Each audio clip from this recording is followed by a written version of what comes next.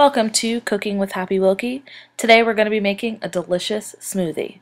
Here's what you'll need: blueberries, strawberries, milk or ice cream, a banana, some orange juice.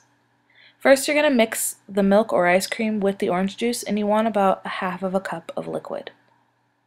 Next, you're going to put everything into the blender. Make sure that you put the solid items in first. I usually start with the smallest because they're the easiest to blend together. Then add the liquid in there. Oh, look at that. Delicious cream. I'm just kidding, that was stupid. Okay, then you're going to blend your smoothie or milkshake.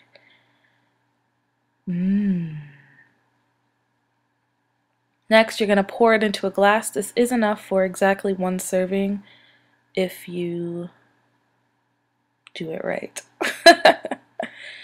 Next, you're going to put a straw on that bish, and then you're going to wait for the boys to show up in your yard because you have all the milkshakes.